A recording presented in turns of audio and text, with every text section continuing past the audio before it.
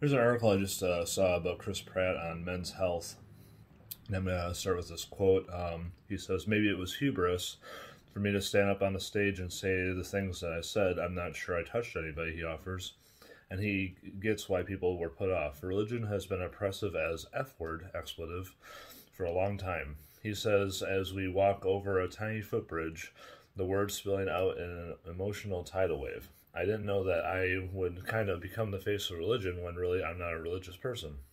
I think there's a distinction between being religious and adhering to the customs created by man, oftentimes appropriating the awe reserved for who I believe is a very real God, and using it to control people, to take money from people, to abuse children, to steal land, to justify hatred, whatever it is.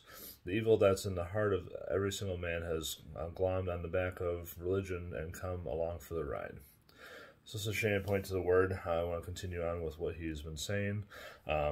Chris Pratt is a very, famous person. I don't, follow entertainment much, but, I'm aware of who he is and stuff. So he is separating himself hardcore from Hillsong, as we're about to find out.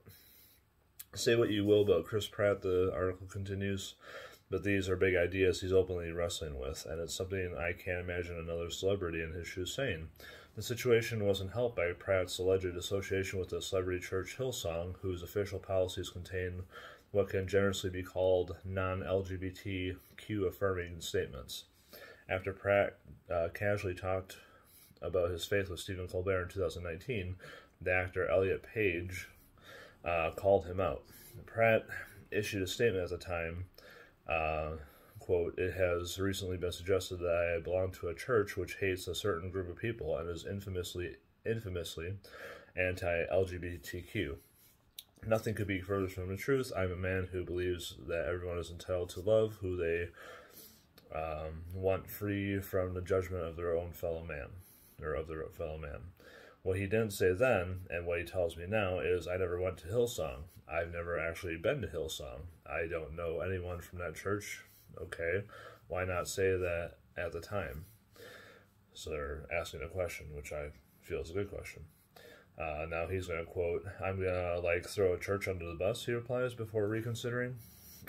If it's like the Westboro Baptist Church, that's different. No one's suggesting that. But he could have, read up on Hillsong. And the person continues, "Pratt tells me he attends Zoe Church, but I'm not sure the distinction will satisfy his critics.